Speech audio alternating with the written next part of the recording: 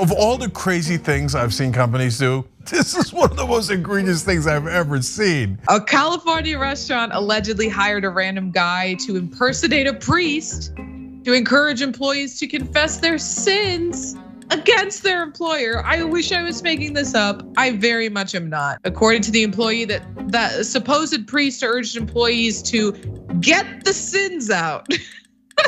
He asked them if they had stolen from their employer, been late for work, or done anything to harm their employer. Imagine, I mean, if they think he's a real priest and they're doing a real confession, what if the guy starts getting into, this is what I did to my wife and this is what I did to my neighbor? Oh, no, don't tell me, don't tell me, don't tell me. I mean, this is just, it's very poorly thought out.